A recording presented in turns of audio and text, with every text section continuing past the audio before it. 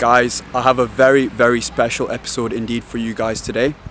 So for most of you, 95% of you that have seen Schindler's List or read the novel, you'll know who Oskar Schindler is.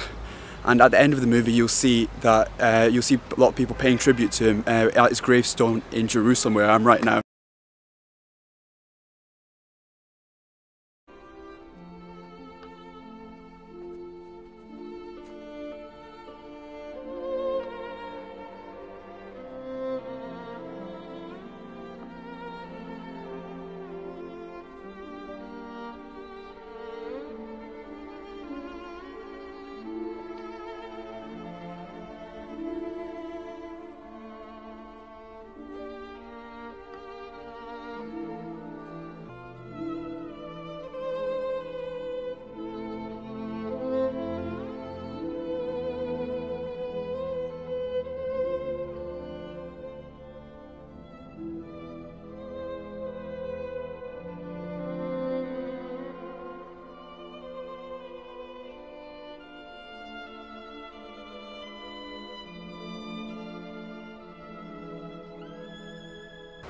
I am about to take you guys to his gravestone, where he is buried, the man who saved 1,200 Jewish lives.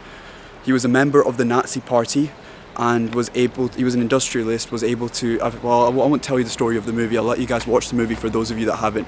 Those of you that have watched the movie, you'll know who he is, and he needs no introduction. So let's go here. I'm really excited. This is going to be really interesting. This is going to be the highlight of my holiday here, I think.